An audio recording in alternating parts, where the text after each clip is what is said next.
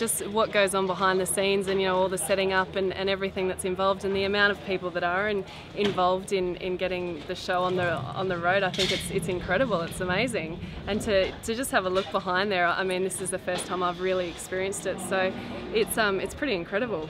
That's the nature of being a competitive beast and being an athlete and being in competitive sports, is you want to excel and be the best you can be regardless of what the chosen discipline is. So we talked about how her season's going, how my season's going. Both had poor starts of the year, both coming back pretty strong, so a lot of similarities there.